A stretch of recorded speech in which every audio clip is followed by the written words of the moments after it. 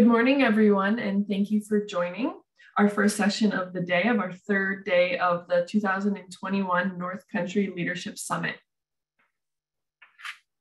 Before I turn it over to our presenter, we wanted to give a quick thanks to all of our sponsors for this year's summit. Without their generous support, this summit would not be possible. So thank you to all of our sponsors. Some quick housekeeping items for everyone. Please place any questions you have for Michelle in the chat box, and we will ensure those are addressed during the Q&A session. All attendees, please remain muted with your video off during the presentation. And finally, this session and all presentations throughout the week are being recorded and will be archived on the North Country Leadership Summit website by the 1st of October. With that being said, I want to turn it over to our presenter, Michelle Hager of Cirrus Consulting, to give a presentation on protecting yourself from a telehealth audit. Take it away, Michelle. Thank you, Nancy, and thank you to the NCTRC team, the North Country team. I am very honored to present today.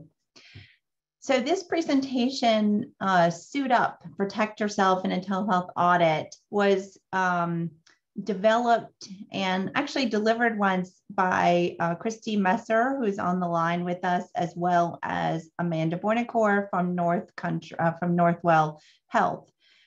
So Christy is on the line, so she can answer some other questions, but we're going to go through the content. But if you do want to go through it again, as they mentioned, this presentation will be recorded and on the North Country website by October. And then also that previous recording that I mentioned is actually already on our website. So it's not me doing the presentation, it's Christy and Amanda from Northwell.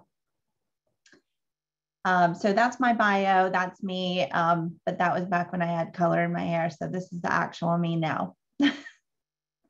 Hopefully that was funny to the audience that's out there. So that being said, the objectives of the presentation are to kind of go through the evolution of telehealth that's happened since February of 2020. We know that there was sort of an explosion, this, obviously the COVID stuff that happened until present.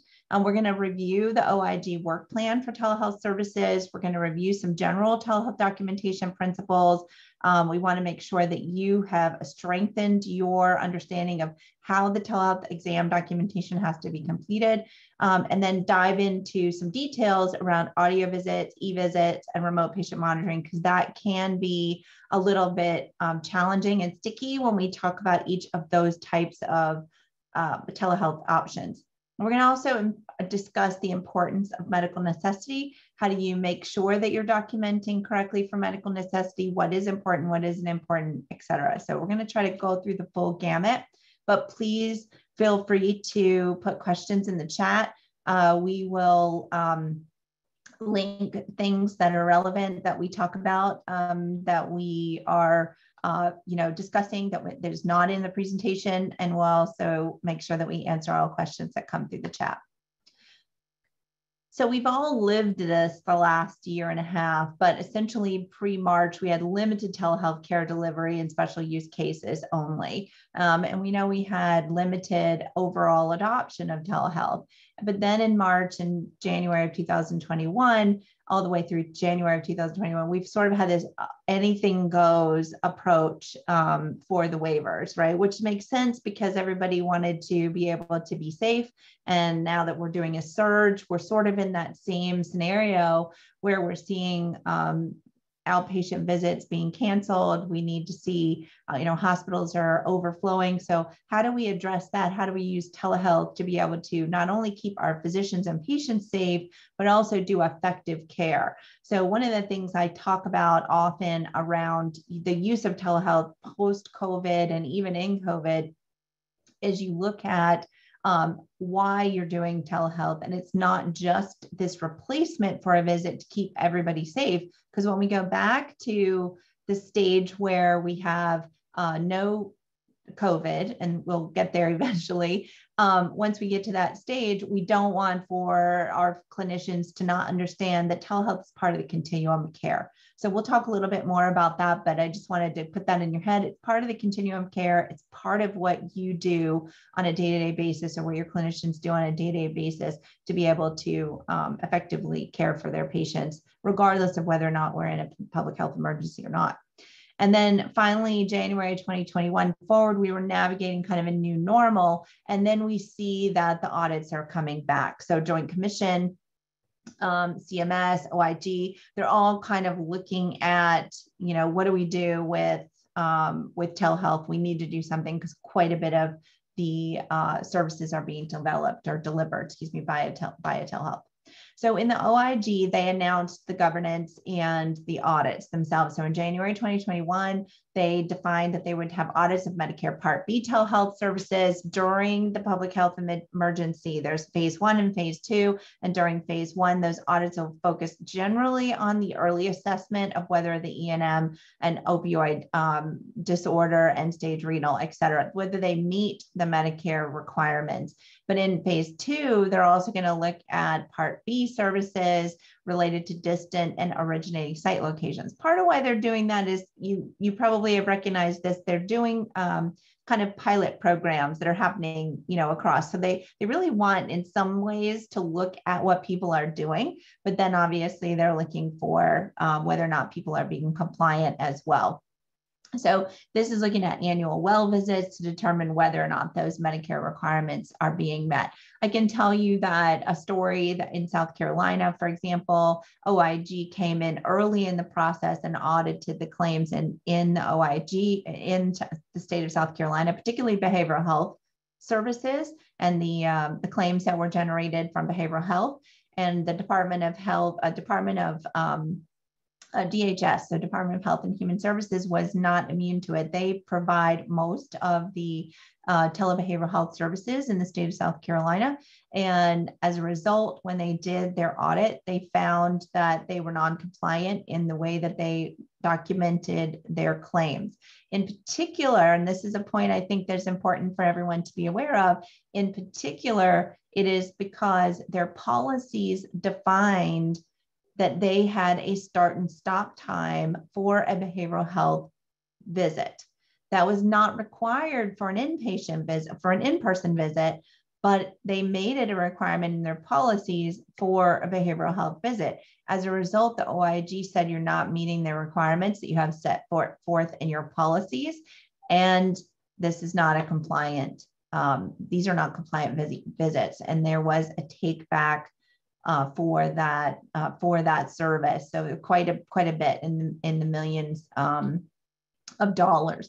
So my comment to you is to make sure that your policies and procedures are also consistent across what you're actually doing for that service. So we'll talk more about that in a little bit, but keep that as a little check mark there in your head that you need to make sure your policies and procedures for telehealth are consistent with what is actually being done in practicality. And then from a general health telehealth documentation, what stays the same? So for a general statement around that, the medical record has to be complete, obviously, and legible. Documentation of each patient encounter, standard elements here, the reason, the relevance for the visit, assessments, clinical impressions, diagnosis, medical plans, and the date and legible identifier, legible identity of the observer. So these are standard requirements that are already there for an in-person visit, and those continue to be the requirements for a telehealth visit. There aren't more requirements for telehealth, but there are at least the same requirements that you see from an in-person visit. So just kind of always keep that in your mind, calculating whether or not you are meeting an in-person visit requirement that you would typically see. When you look at the telehealth documentation, where is there difference? So there are these additional documentation pieces to consider is the consent, whether that is written or verbal. Where's the location of the patient, obviously, whether or not they're home or they're in another facility. the locations of the credentialer provider, and then the right to terminate telehealth and request alternative care. So the patient has the right to do that. If they don't feel like the visit is going well, they have the right to do that. And you need to make sure that you're documenting that happened if the patient decided that they wanted to do something different. And then the platform that is being used to conduct the service, is it a secure platform or not? And Christy, I'm going to stop there and ask if you have anything to add on that.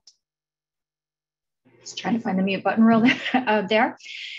I think this is all great information, and I just want to reiterate what Michelle said, is that there's really, any additional requirements would be just to talk about that it was done via telemedicine, the location, who you are, and the platform. So just really focus on the fact that you do still have to follow those in-person standard documentation guidelines.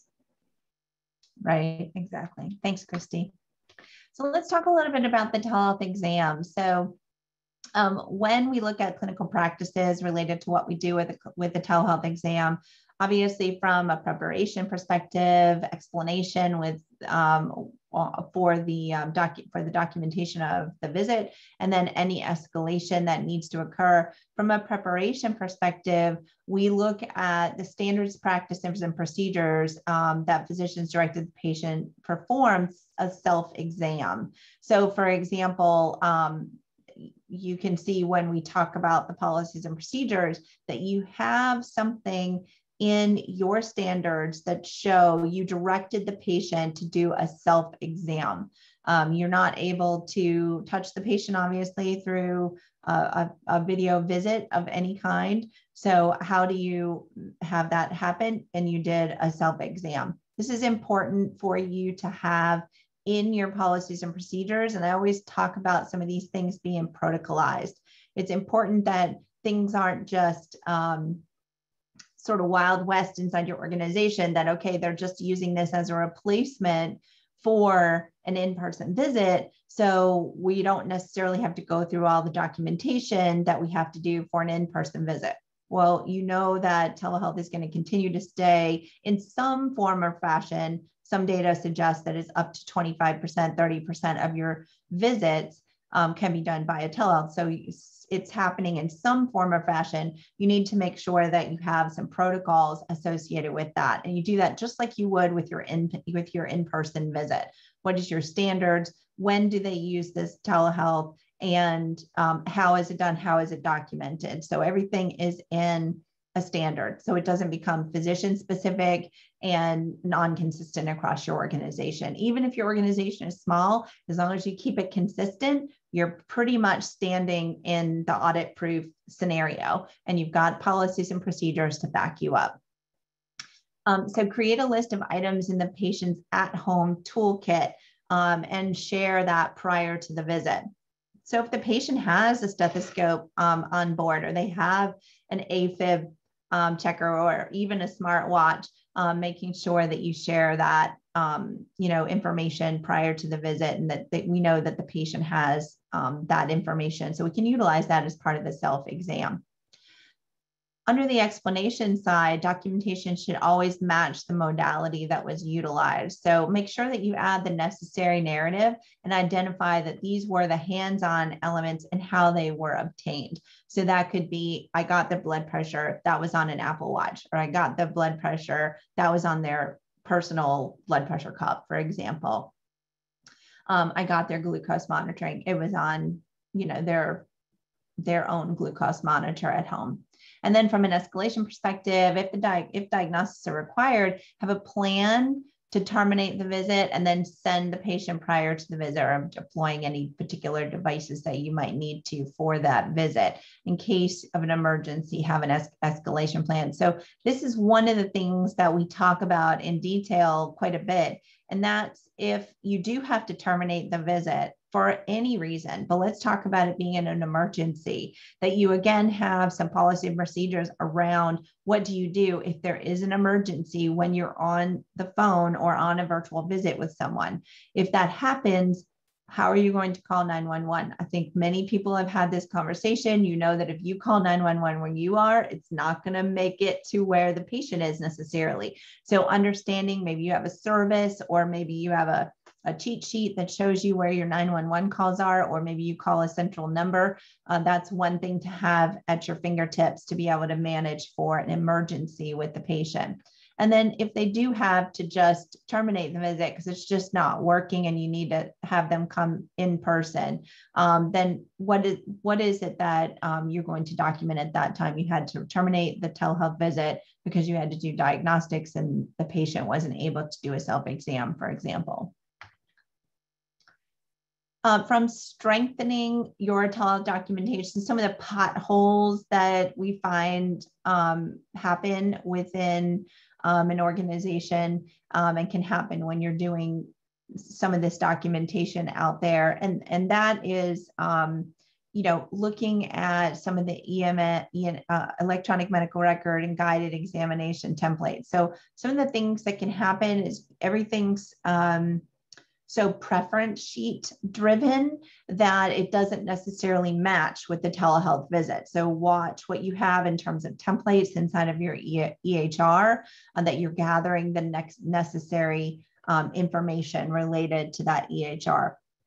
So for example, if you needed to demonstrate that you did a range of motion based on the complexity of the visit, how did you do that? And if there's not a spot for that in the medical record to be able to put that information in, then make sure that you work with your IT department to be able to put that information into your medical record. I can tell you this idea of having a complex visit. In other words, you've got something complex happening like a range of motion or like you watch their gait.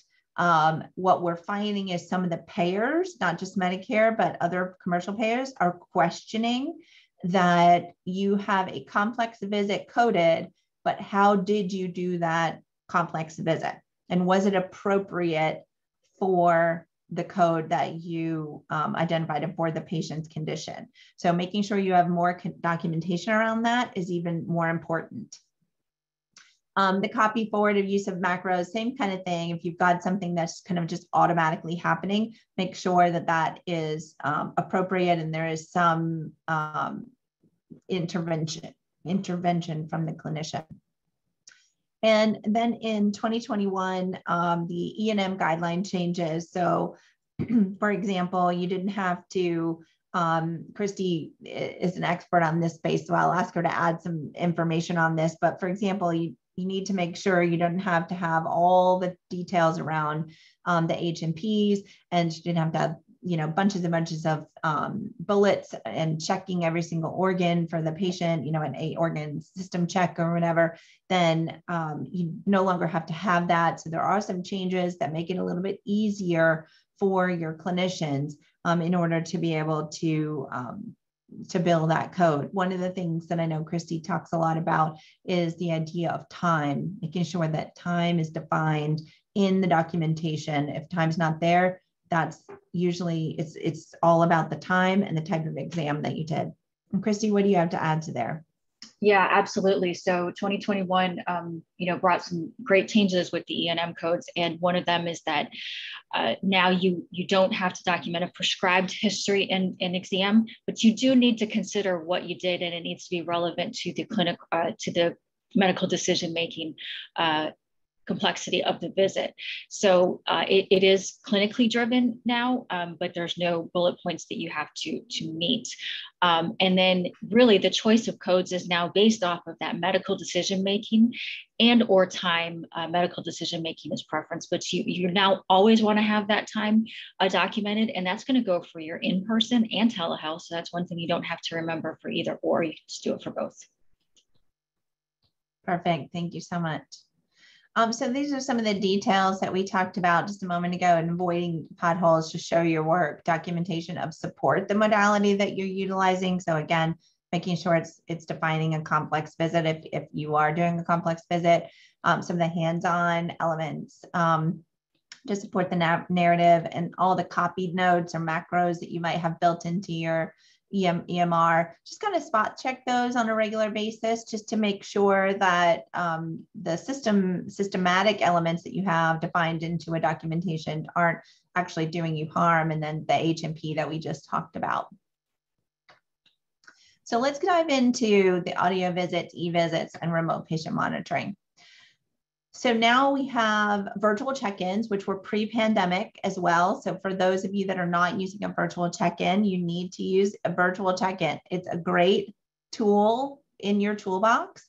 In addition, making sure that your virtual check-ins are appropriate. But one of the things that CMS talked about was the fact that virtual check-ins were not being utilized. And they said, we've got this code out there. Why are you not utilizing it? Why are you not utilizing it? We don't need to do any more telehealth codes. You're not using the ones that we have.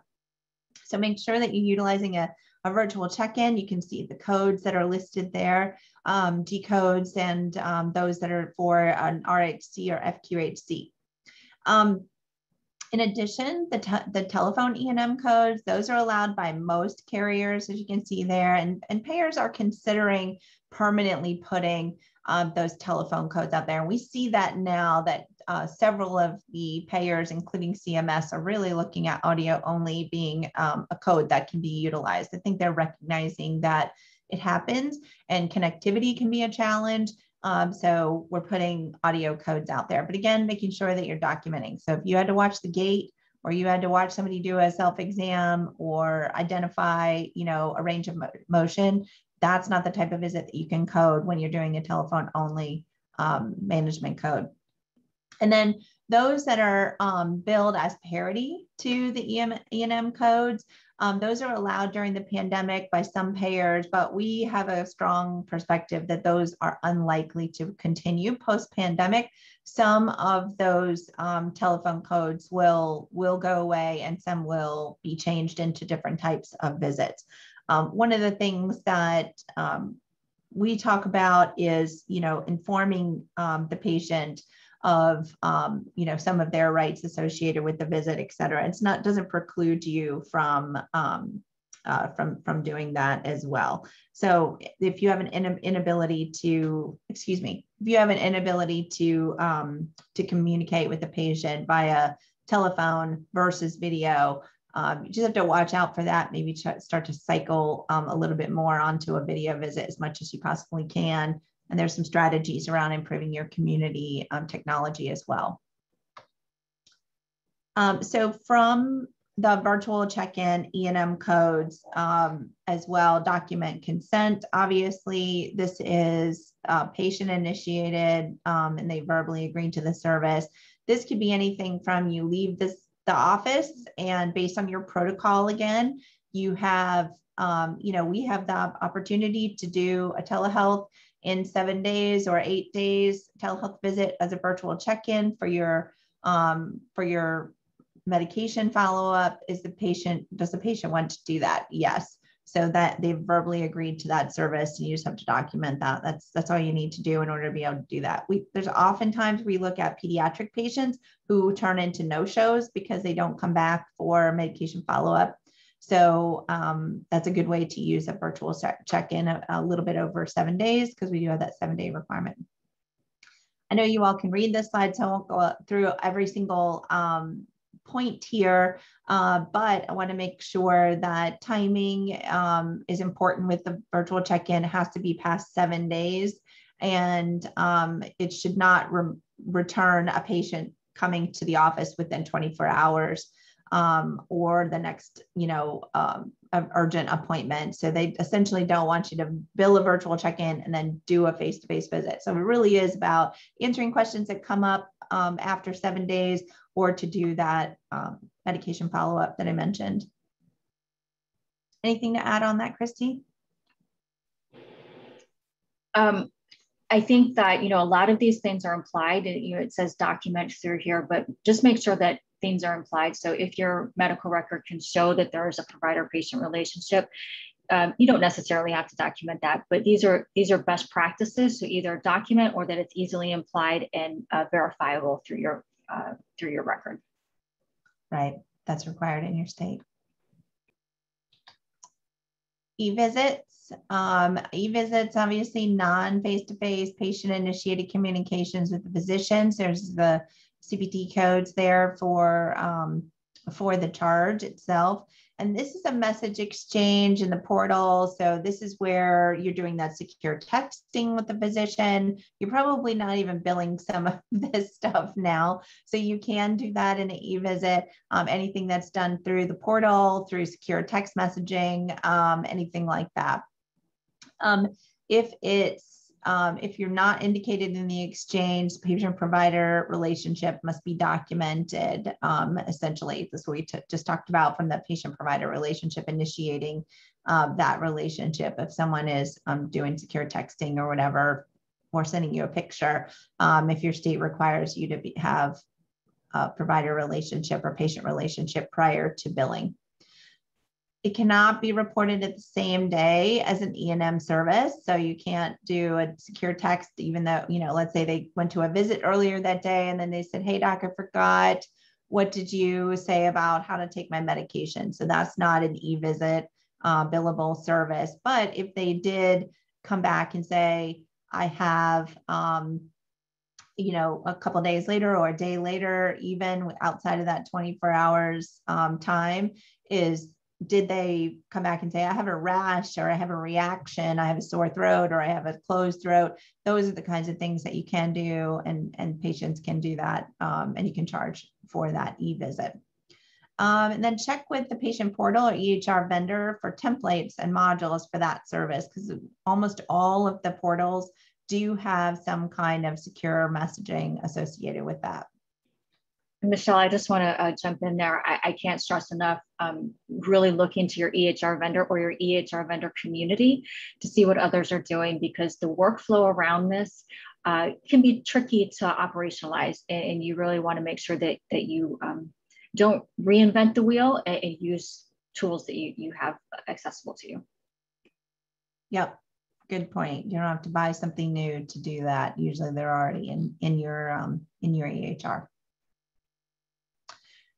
On the remote patient monitoring side, documenting the medical necessity for the monitoring is very important. This is true of anything that we've talked about, medical necessity being important, but particularly with remote patient monitoring.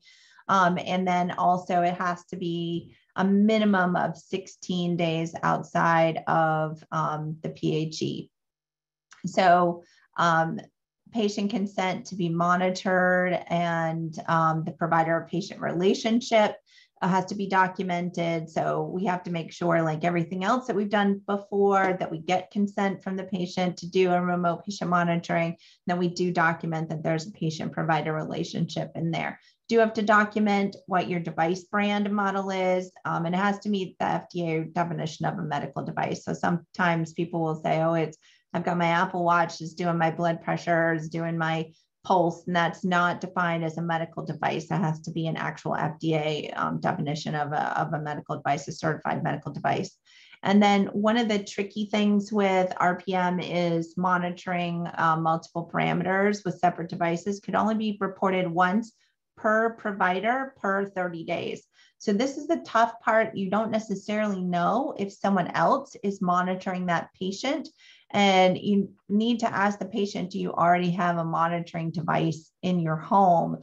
Because if someone else is monitoring them and is already reporting data related to CHF or diabetes or weight gain or whatever, then you may not be able to do that at all. If they're already reporting that and billing that within that 30-day period, then they've already captured that charge. Makes it a little tricky. You do have some specific codes that you can utilize, though, for the remote patient monitoring on documentation. So set up an education. That's really important, because up till now, we really didn't have any charge. Someone might say, well, that's not very much money. No, it isn't, but it's better than zero, right? And you probably weren't getting anything before that. The collection of the data and programming. So any of the flow sheet data that you're collecting over a 30-day time period, you can actually bill for that. the care team communication with your caregiver or the patient during that calendar month. And you can utilize your flow sheet documentation for the care team to include the time and accumulate that time throughout each month. So these are areas where you can bill. So there are individual charges that you can utilize with remote patient monitoring as well. In addition, there are some self-reported at the bottom. You can see there for self-reported blood pressure and continuous glucose monitoring. You have to use the more specific CPT codes for those that were self-reported. They kept a log or et cetera. So keep that in mind. That you've got those self-reported ones as well. And previously I missed the one just before it, but you can see that there's some expectation from our team that we don't expect, that you wouldn't expect that those codes would be billed simultaneously on a regular basis, those individual codes that are defined there. So let's talk a little bit about medical necessity. Before I jump into medical necessity, did you have anything, Christy, on that? No, I think you did a great job. Okay, great. She's going to keep me honest too. So from a delivery of service element here, services that are delivered by a telehealth have to be reasonable, utilization management, quality assurance are consistent to those that are established with the same service if it was not delivered by telehealth. So oftentimes when you're talking about telehealth, people will say, well, you need to make sure that it's even better than what the in-person visit would have been. And that's not the case. We don't need to have more requirements for telehealth, more standard. The bar doesn't have to be higher in terms of the clinical service that you're doing or the quality of the service that you're doing. It just needs to be the same. Were you able to talk to that person? Were you able to evaluate them? Were you able to do that self-exam? So when you look at medical necessity, it still matters. So the modality should be used as an equal alternative to an in-person service. So what was the modality that you utilized? I did a virtual visit. So that's equal to the in-person service.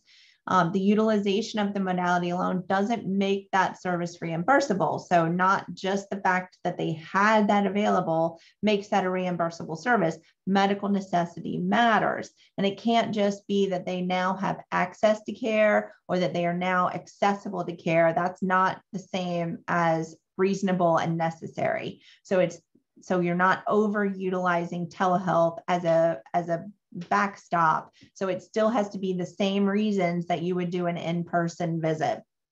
We're not doing anything more, but we're not doing anything less as well. Some of the key takeaways for each of these services from a parity of telehealth services, you've got documentation guidelines for the code. Those remain the same. And you have to include, obviously, some scripts, prompts, capture key components, specific telehealth modality for those individuals. So some states and some individual payers do pay parity of service. The documentation guidelines are the same regardless. For an audio only visit, we do have, during the PHE, there have been multiple ways to report an audio only, but we know that audio only, we're trying to see where we can do that in certain cases, as I mentioned earlier. But in some cases, the virtual visit, the video visit is going to be, king in that way, and you'll get certainly more payment for that. Make sure that you do have these protocolized approaches. This can be an audio visit. This cannot. So if someone can do a video visit, but they have to backstop to an audio, they know right away based on the protocol that they have to cycle back to an in-person visit. It's not just their choice. Oh, I'm just going to do a phone call now for convenience. We want to make sure that we're documenting that correctly and we're doing the right level of care. Just the modality itself isn't enough, as I mentioned in the medical necessity slide. Payers may reimburse virtual check-in codes or telephone E&Ms. You got to look at each payer. And I can tell you that a lot of our clients are doing spreadsheets and they're updating them every single week and putting them on some kind of a share file, or they're handing them out to everybody every week to identify what is changing with each of those payers. So it really is very volatile. It's something that you need to make sure that you have documentation for your staff in terms of some kind of a spreadsheet so they know what they need to do.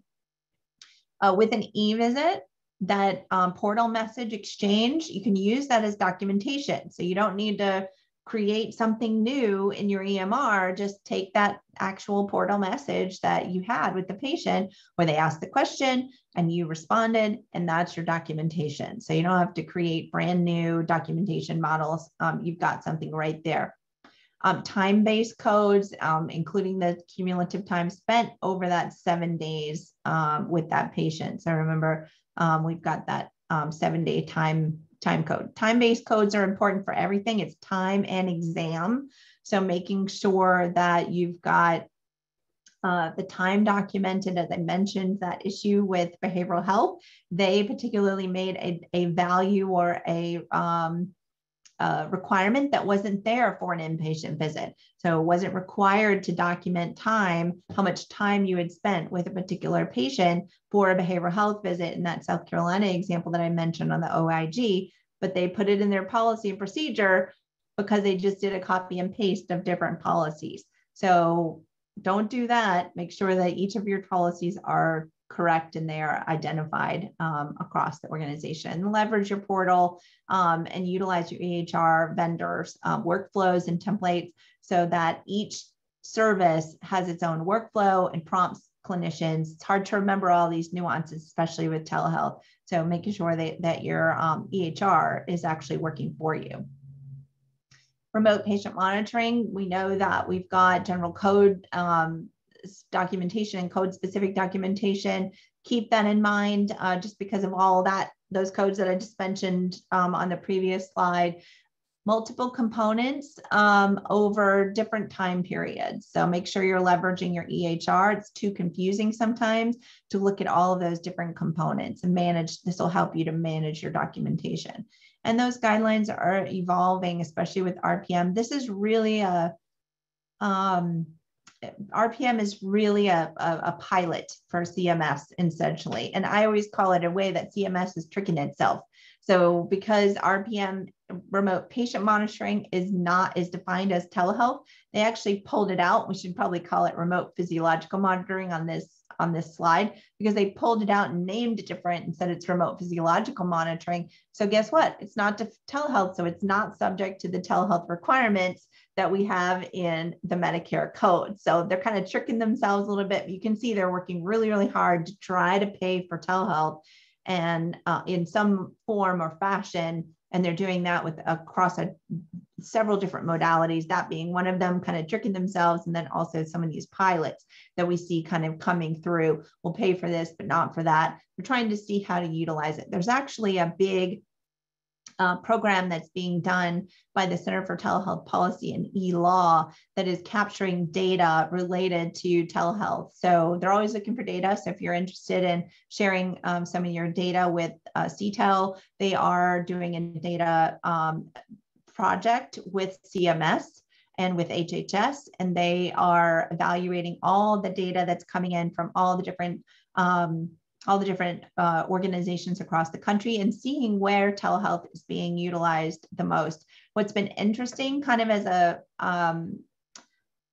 preview to that data, is behavioral health, just how often behavioral health has been utilized via telehealth. It's obviously very user-friendly to use telehealth. It's also patient-friendly. Patients are more comfortable, maybe more open when they're in their home environment. Psychiatrists, psychologists, and social workers are able to maybe see the patient in their own environment.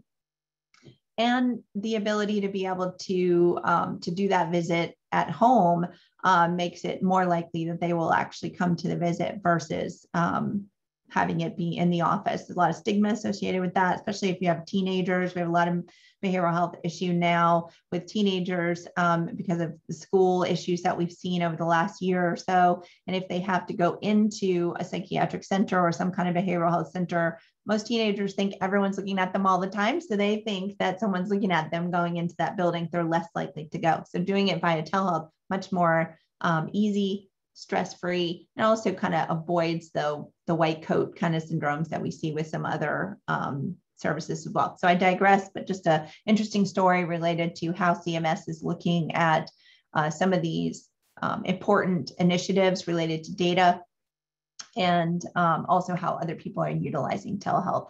What seems to be, that's true if you also look at the fair health data as well for claims across the country. Behavioral health codes are the top 3 are behavioral health codes. Anything to add to that, Christy? No, I think you covered it very comprehensively. Thank you. Didn't pay her to say that. So brief history of telehealth. Kind of in the past, we had all these originating site restrictions. We had restrictions for allowable services to home. We had a lot of direct to consumer stuff, but that's really low acuity. Didn't, it's all non-complex care. Easy sniffles, et cetera, which is not the stuff that, is really contributing to the cost of care. What's interesting is that with originating site restrictions over and over and over again, I'm kind of a policy junkie. So over and over and over again, when I go to congressional updates and I'm, in the CMS updates or others that I see across the country and looking at public policy, that particular restriction is the one that is bipartisan. So we know that they're trying to get rid of the originating site restriction as well as the geographic site restriction. So that in the present time is eliminated during the waivers, of course, and we've expanded services to allow to home, and we've got some regulatory requirements that were kind of broad and associated with controlled substances, et cetera, among other things. But they are definitely trying to target for that geographic site restriction, avoiding that originating site, distance site kind of stuff. I would expect that we'll see a flurry of legislation in December. So keep your eyes peeled on that. Don't place bets based on my statements, but if it's me, I'm placing a bet on that. We know that there's always a lot of flurry of legislation at the end of the year, before the beginning of the next calendar year. And I think that's what we're going to see. Once we see the pressure past the budget, that we're going to see this geographic site restriction removed. So why is that relevant? The PHE accelerated the need to perform those services. We need to make sure that all people can provide these services. Everyone recognizes that kind of restricting rural providers from providing telehealth is kind of crazy. They're also physicians, they're also nurse practitioners, physician assistants, nurses, et cetera. There's no reason why they shouldn't be able to provide that care at a distance if they have the skills to be able to do that. We know that proposals for future regulations still have some challenge for appropriateness of services to home. So home is still kind of that holy grail, except for behavioral health. That's the only place where that seems to be, not a problem. Everyone from a legislative perspective is really letting that go and understands that doing those services at home make complete sense. But when we start to do other things like the range of motion, like we're doing remote patient monitoring, it's a little bit tough where we're seeing services as home as a place of service. That one, we'll just have to see what happens with that. I think that's going to take data to demonstrate that we can do it just as well or better when we're doing it at home. It's kind of interesting because across the world, lots of people do services at home, but we don't. So that's just a cultural change that we have to make in our legislators to help them understand. So post PHE regulations, they're still being formulated. As we said, this is really, really dynamic. They're changing every single day. There's always people on the hills of all states and all federal legislators asking them and talking to them about telehealth. The good news is this isn't healthcare is usually a political hot potato, but telehealth is not. It's very bipartisan. And so no matter who you're talking to in your state, pretty much they're going for, and they understand why telehealth is important. Anything to add to that, Christy? I think really just in summing it up, Michelle, that telehealth, there's so many rules and regs that when you start to go through them, you just end with the thought it's complicated. But as you break it down, it can be accomplished. And I think we're going to see a little bit of bumpiness as we go forward as things get fleshed out, but please don't stop doing telehealth. We encourage you to continue with telehealth. They need the data. They need to see that we're doing the services. And also any opportunities you have to speak with your county, state, federal representatives. Please help them understand, and even payers. I think they have an open ear right now, and they need to hear from us. Yeah, really good, important advice to advocate on behalf of your organization and yourself and your family. Is an important element. I did see in the chat while you were talking that someone asking if we would have access to the recording, and I believe that Nancy said earlier that they would have this up on the website starting in October, at the first part of October. So we will have that available to us. So when we look at documentation and considerations for the future, we talked a little bit about this, but past and present originating site restrictions are being reevaluated. We know that the federal allowable list, service list is going to be reduced and revert if the legislation does not change. We do see, as I said, there'll be a flurry in December, but we'll see how those all that shakes out.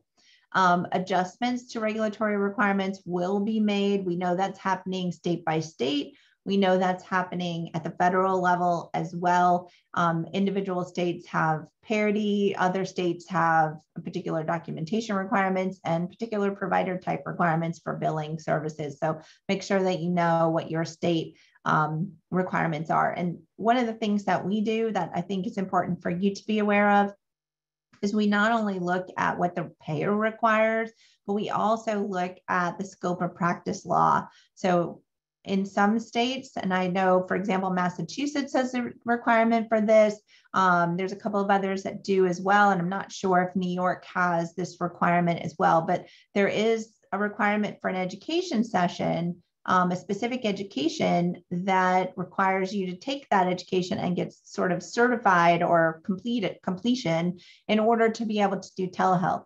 So that's in the reg, that's in the scope of practice, not in the payer requirements. So that's, important to think about. So your state, for example, might be silent on the regulation itself. It says, doesn't say anything about a provider type for telehealth, but when you look at the scope of practice, you can see that an individual provider type is required in order to be able to do telehealth. They can do telehealth and another provider type cannot.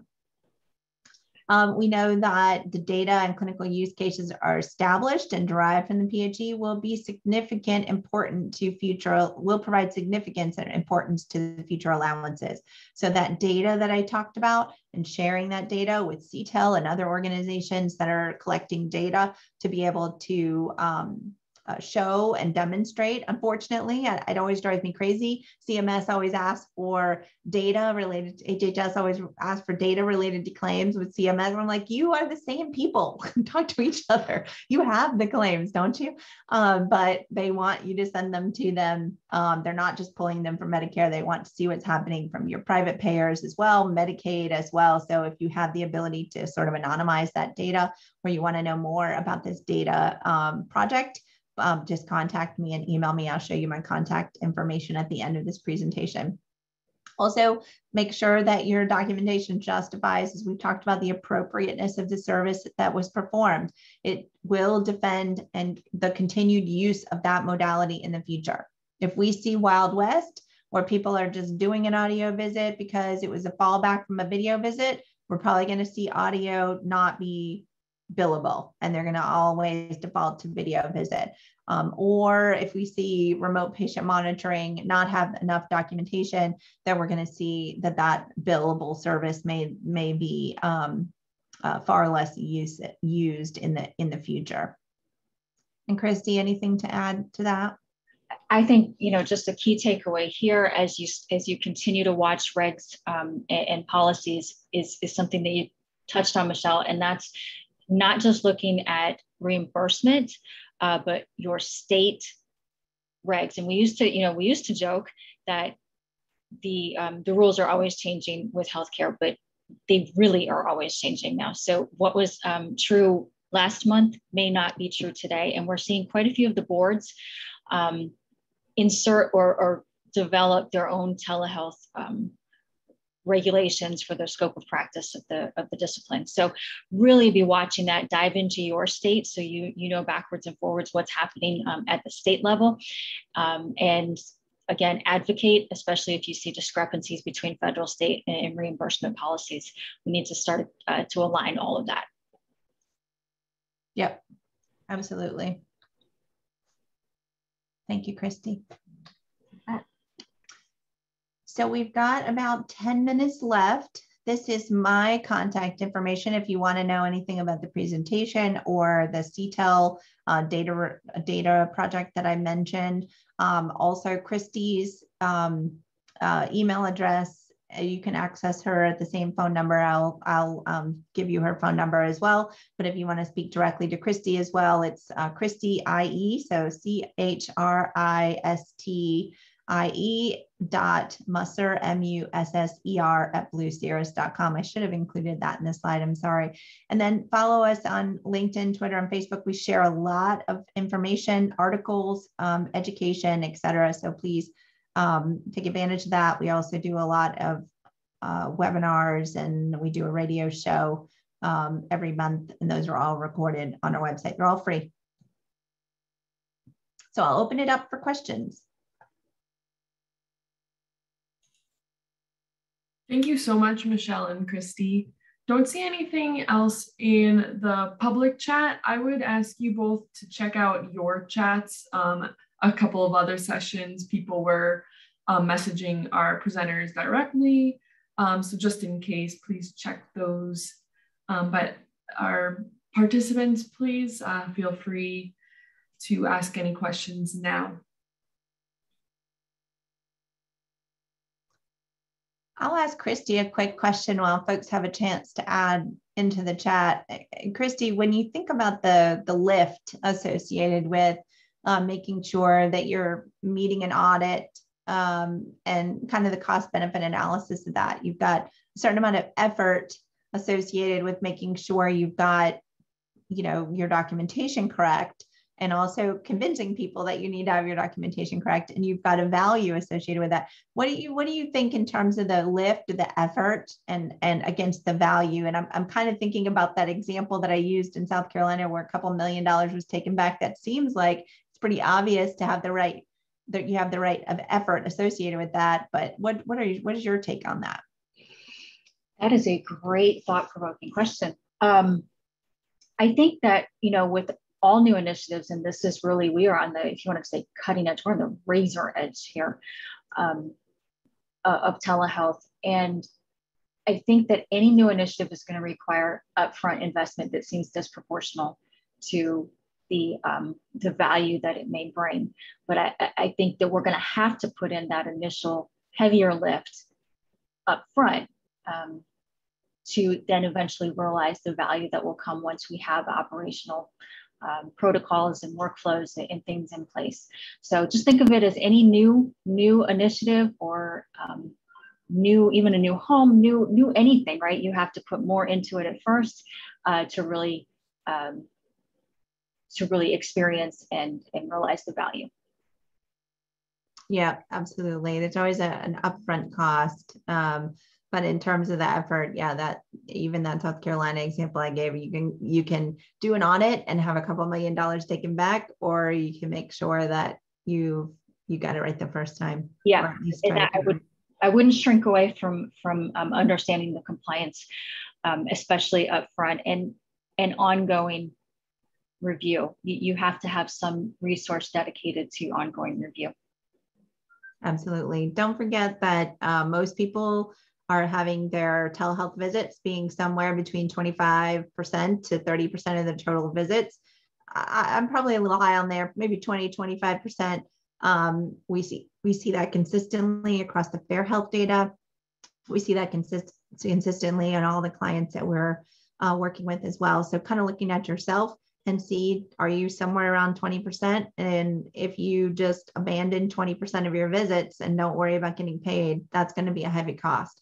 So making sure you do it right. Sometimes I describe it like an ER, like you need a lot of people involved with an ER and creating a new emergency room.